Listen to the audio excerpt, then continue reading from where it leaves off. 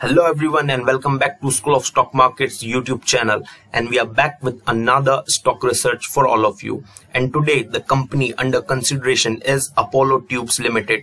So what is Apollo Tubes Limited? What did they do? And is it a good company? Is it not a good company? What is our opinion about the company? Let's see in the video. So Apollo Tubes Limited is one of India's leading branded steel products manufacturers. Now here they are a steel products manufacturer. What they are doing, they are taking the raw steel from the market and then they are making product of the steel. So what products do they make? They make MS black pipes, galvanized tubes, pre-galvanized tubes, structural ERW steel tubes and hollow sections. So now here we have read some big names. Many of you might have heard about them, many of you not. So let me explain to you what are these things. So MS black pipes, also called as mild steel black pipes. It is not galvanized and is an ideal product to be welded into pipes, tubes and other kinds of tubing. It is one of the cheapest metals available in the market and can last up to 100 years if placed in a well-maintained environment. So this is a kind of low priced product of the steel that they are manufacturing, which can last up to 100 years also. So second product in the line is galvanized tubes. So galvanized tubes are steel pipes that have been dipped in a protective zinc coating, right? In a protective zinc coating. So these are the pipes. They manufacture the pipe and then they dip it into the protective zinc coating to prevent corrosion and rust. Galvanized piping was commonly installed in homes built before 1960. Correct. When it was invented, galvanized pipe was an alternative to lead pipe for water supply lines. So still, it is one of the main areas where these galvanized pipes are used. So now second is pre-galvanized tubes. So pre-galvanized steel refers to steel which was galvanized while in sheet format, thus prior to further manufacturing. Right. So what is the difference between the galvanized tubes and pre-galvanized tube is that galvanized tubes, after manufacturing the tube, they dip that into a zinc coating, right? And pre-galvanized is when steel was not converted into any tube. In the sheet format itself, it was dipped into a zinc coating. So this is the major difference between the pre-galvanized and galvanized. Now structural ERW steel. So ERW means electrical resistance welded, right? ERW steel pipes are manufactured by low frequency or high frequency resistance. They are rounded pipes welded from steel plates with longitudinal welds. It is used to transport oil, natural gas and other vapor liquid objects and can meet various requirements of high and low pressure. So these are the major products that they are manufacturing, and now you know what these products are, correct? So where do these products are used? So these products serve the industry applications like urban infrastructure, housing, irrigation, solar plants, greenhouses and engineering, right? So these are the different area where these products are used. So now let's go to the company's website to see more about the company, right? If you see here in the product list of the company, you will find 1, 2, 3, 4, 5, 6, 7, 8. So these are the different 8 categories of products that they are doing. So obviously they have a very wide range of products to offer to their customer. And if you see at their website, what do you find? You find some big things, right? On their website, they are the principal sponsor of the Delhi Capitals. Like, so obviously this is a big company, correct? They are into some capital intensive business. They are offering wide range of products and wide categories of products also, which are used into different areas. And if you go down to their website, you will find they claim they have 50% of market share in the structural steel tube, right? Manufacturing of the steel tube, they say they have 50% of the market share, correct? Obviously it is according to their research. Nobody else is claiming that but themselves, right? 2.6 megaton capacity they have. They have 11 plants, 800 plus distributors around the world. 16 patents of the product, and 75 registered trademarks. So obviously, till now, whatever we have seen and heard about this company, everything, gives us a clue that, okay, this company is into something big thing and might be they are earning a lot or not. So to find out that, let's move to the financial statement to check whether they are earning that much or not, or these are just some bogus claims that they are making. So now let's move to the company's financials. So here you can see we have consolidated balance sheet for the Apollo Tubes, and here you can see these figures are rupees in crore. So this is PPE, property, plant and equipment. So 2020 they had 1471 crore rupees invested into their PPE. So now remember one thing, this is a highly capital intensive business. They are into the manufacturing of steel pipes. So now it is a big thing, right?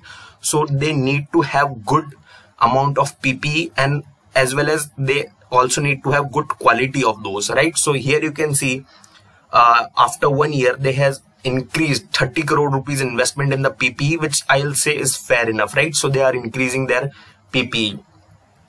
If you will see that capital work in progress, that has increased significantly, almost by 97 crore rupees, which I will see as a good sign, right?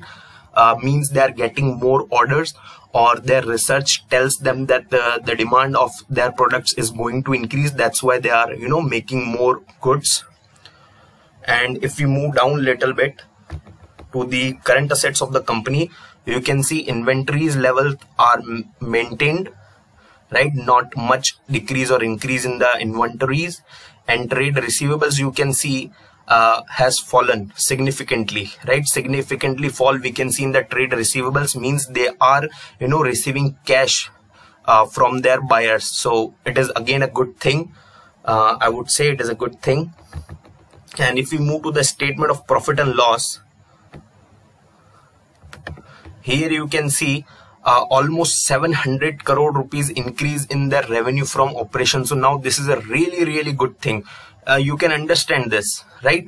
700 crore rupees increase in their revenue from operations. Other income we can leave, which also has seen a increase of 13 crore rupees, but revenue from operations itself has increased for 700 crore rupees, even more than 700 crore rupees. So it is a great thing, right? Obviously they are earning. So if we'll move to the profit for the year, you can see profit for the year has increased around 150 crore rupees. 150 crore rupees is a big number, correct?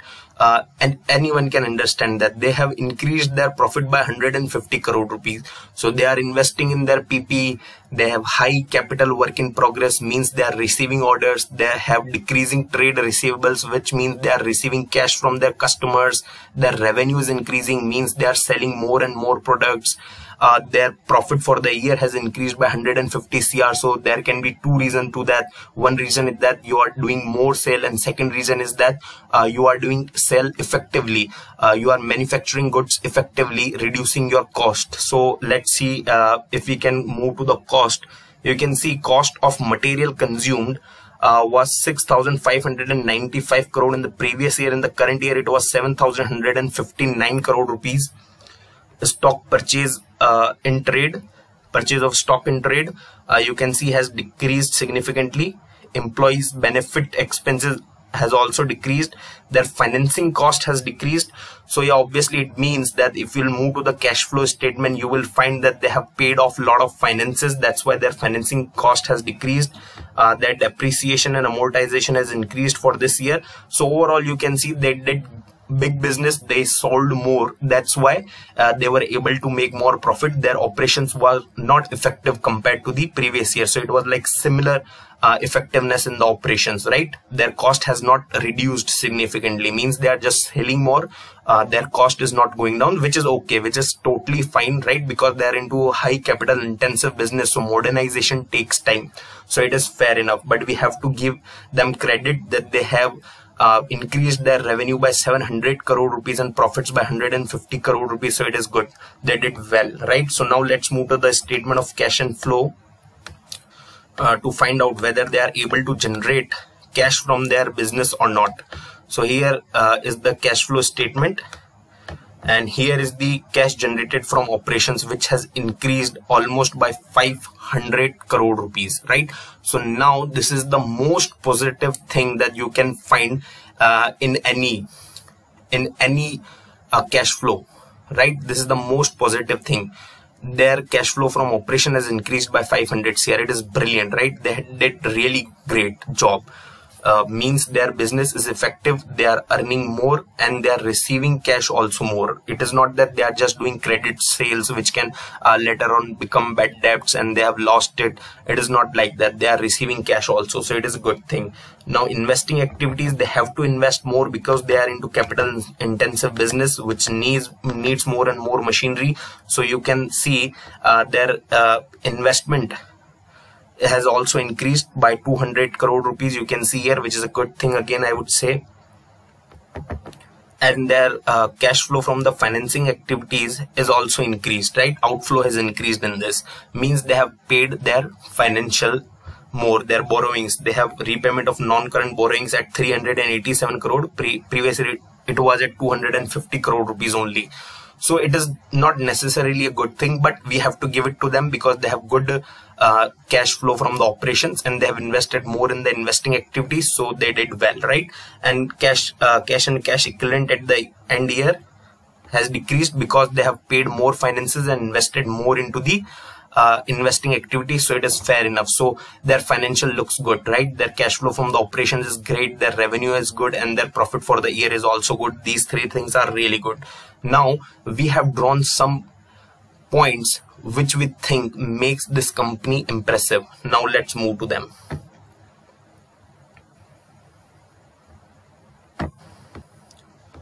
So here is the market capital of this company, which stands at 24,209 crore rupees. It's a big company, right? 24,000 crore rupees of the market capital, which is almost around $3 billion. So it is a big company. Foreign institutional investor, you can see, stands at 23.29%. 23.29 foreign institutional investors have invested in this company.